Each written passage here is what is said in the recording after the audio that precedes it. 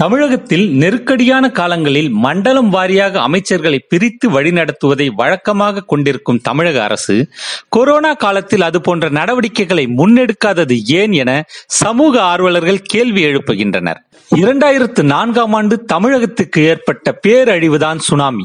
அப்போது உடைமைகளை இழந்து தவித்த மக்களுக்கு ஜெயலலிதா தலைமையிலான அரசு பல்வேறு நிவாரண உதவிகளை வழங்கியது. அப்போதைய காலகட்டத்தில் இருந்த அமைச்சர்களை மண்டல வாரியாக பிரித்து அவர்கள் மூலம் பொதுமக்களுக்கு நிவாரணப் பொருட்கள் கொண்டு சேர்க்கப்பட்டன. இதேபோல கடந்த 2016ஆம் ஆண்டு ஏற்பட்ட வர்தா புயலின் தாக்கத்தால் தமிழகத்தின் பல பகுதிகள் சின்னா பின்னமாகின.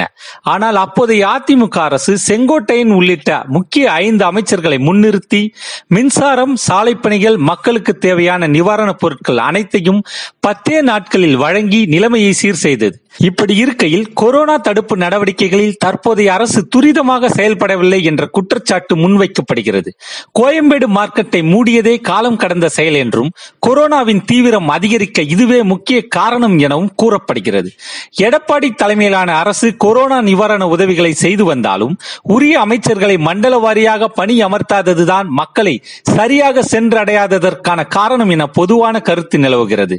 நெருக்கடியான காலகட்டங்களில் தமிழக அரசு தெளிவான திட்டங்களை வகுத்து மக்களின் நலன் கருதி உரிய நடவடிக்கைகளை எடுக்க வேண்டும் என சமூக ஆர்வலர்கள் கோரிக்கை விடுக்கின்றனர்.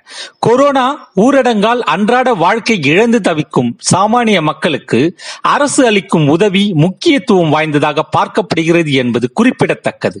மேலும் பல செய்திகளை துரிதமாக அறிந்து கொள்ள www.quicklinenews.com என்ற இணையதளத்தில் தவறாமல் இணைந்திருங்கள்.